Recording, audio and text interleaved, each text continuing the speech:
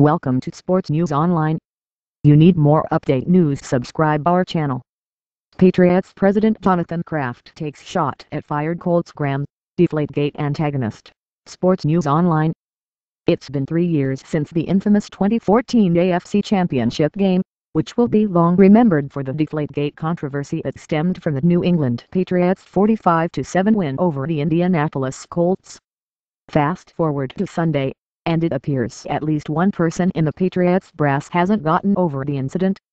Hours before the Patriots' 36-17 win over the Steelers in this year's AFC title game, New England President Jonathan Kraft took a not-so-veiled shot at Ryan Grigson, whom the Colts fired as GM on Saturday. While appearing on 98.5 The Sports Hub's pregame show, Kraft was asked about Grigson's firing. After initially trying to deflect the question, Kraft couldn't bite his tongue any longer. "That game might have been Ryan's pinnacle, I don't know," Kraft said, via NESN.